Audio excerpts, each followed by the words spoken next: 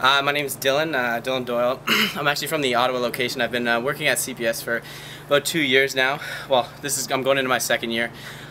First year I worked about 100 days full season. I worked as many days as I possibly could. The way this company's changed me is it's kind of motivated me in terms of pushing myself to do things that I wouldn't actually fathom of doing. With the help of managers and whatnot, keeping me busy, keeping me motivated. It kind of helps me in terms of coming around the street, never stopping. Okay.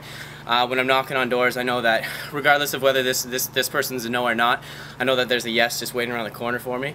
So I just have to maintain that mindset, stay positive, and it always benefits me in the end. And it always works out. It's been pretty much a ghost town, but this guy was actually just about to go to work, and I was able to get him to get it done just because selling off of self-confidence and just tell him how amazing I am, tell him how good of a job we do, building up a lot of credibility in the company as well as myself in terms of him going away and him trusting to give me the money and me getting a good job done. So there's a lot of depth in our team, okay?